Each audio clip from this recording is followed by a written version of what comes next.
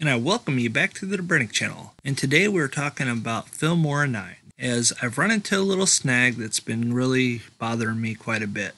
It's with the pictures and the duration. And I have a fix for you right after this, and I'll teach you all about it. So stick around, like and subscribe, and we'll be right back.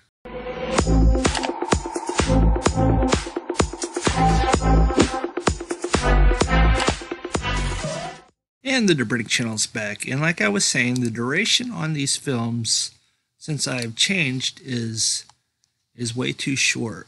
And if you take it all the way back in, I mean, you barely even have enough room to do anything. You really have to drag it across to do it. And I went over here to the duration, and I had to manually put these in, and it was a pain in the rear. So I always like my clips generally to be around 10 seconds long, so I come in here and I change it manually to 10. And I hit a 0, and then I hit OK, and then it changes it.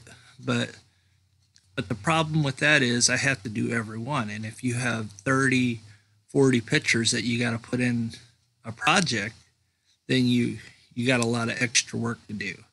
So I've been frustrated with it, and I thought today I'm going to figure that out. And I did just that. So I'm going to come back in, and now you can clearly see it's back to... You go back to duration, and even though you put it in at 10 seconds, it's back to 106. So how we're going to fix that is we're going to come over here to File, we're going to come over here to Preferences, and then we're going to go to Editing, and then Photo Duration. Bam.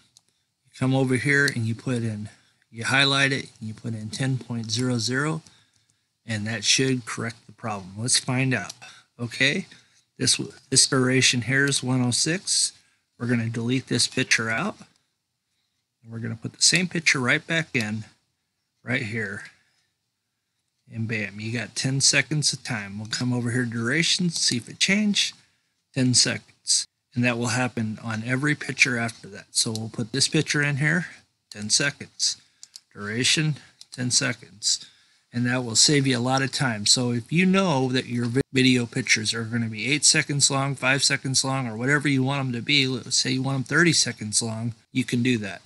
Also, if you don't know, which some of you may not, you can do a pan and zoom, and you can zoom in on the thing by hitting the pan and zoom, and hit that, and then you hit OK. You come over here and watch this, and it zooms in, as you clearly see. I'll blow that up for you so you can see it zooming in. And that's how you do that, ladies and gentlemen. And that's all I have for today. I just wanted to let you guys know that, and I appreciate everybody stopping by. I don't do very many tutorial videos, but I thought this would be helpful to all the creators out there in YouTube or any other platform that you use. And much love, God bless, and we'll see you next time on the Brennick channel. Peace.